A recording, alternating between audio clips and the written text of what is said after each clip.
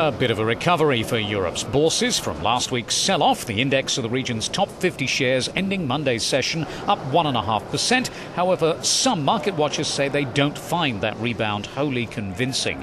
Traders were motivated by takeover talk in the telecom sector, the buying based on speculation that AT&T was interested in Spain's Telefonica. That was denied by Telefonica, but its shares still rose 2.3%. Belgacom was up 2%, France Telecom 3%, and Vodafone 1.5%. The dollar strengthened against the yen and was steady compared to the euro on expectations that the Federal Reserve will reinforce its commitment to supporting the US economic recovery at its policy meeting this week.